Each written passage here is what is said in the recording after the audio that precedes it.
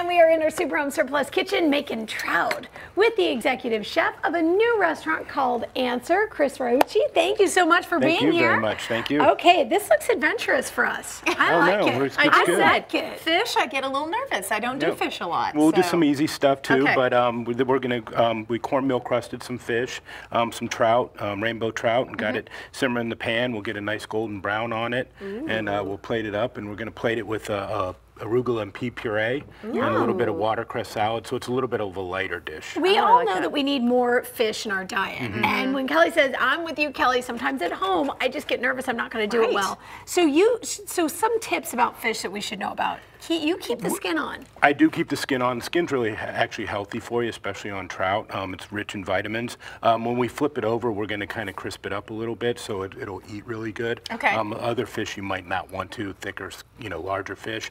But with the trout, it's it's fine to eat Cool. with the skin. Okay. All right, We'll so keep the you want to skin put on. me to work over Yep, here. absolutely. What am I doing? So we're going to make the herb vinaigrette that goes on the trout.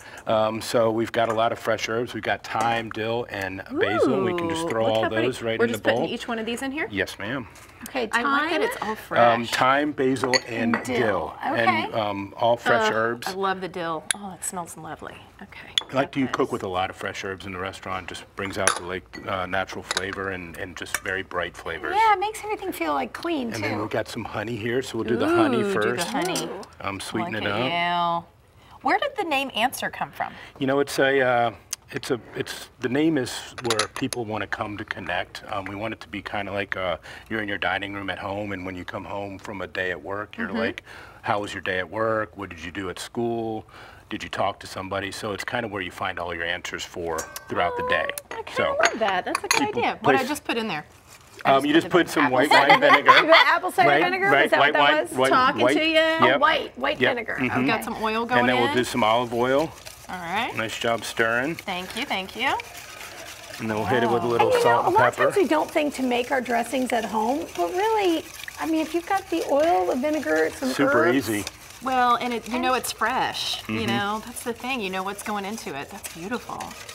What are some of the things that you have in front of us? Talk to us about these beautiful plates you've already done. They look amazing. So we have, here we have the trout that we're plating up, which we'll go into a little bit later. And then we have a chili glazed tofu. It's got some black rice, some kimchi, kale, a little bit of queso fresco and candied peanuts on top with a coconut adobo. And then we have a crab and avocado toast right here. The crab has been marinated in southwestern flavors, so it kind of pairs really well with the avocado. Pickled shallots, and then again fresh herbs, the dill and basil. Looks like a brunch item. That is a brunch item, yes. That is our challah French toast with a berry sauce, a lot of maple syrup, maple sugar, some chantilly cream, which has Grand Marnier in it, because that makes everything better. Yes. And then some fresh berries. Oh, I love all of that. Beautiful. Right. So in terms of the flavors that you guys try to do at Answer, because I see you've got a couple different things going on there. What do you try to go for? You know, we're just doing a little bit of everything, kind of an eclectic menu. We didn't want to pigeonhole to one specific type of cuisine, a little bit of everything. So that way, if you come in with your family and you were craving Italian or you were craving something Asian, we're able to I don't know what you're talking about. My family agrees on everything. Oh, yeah, okay.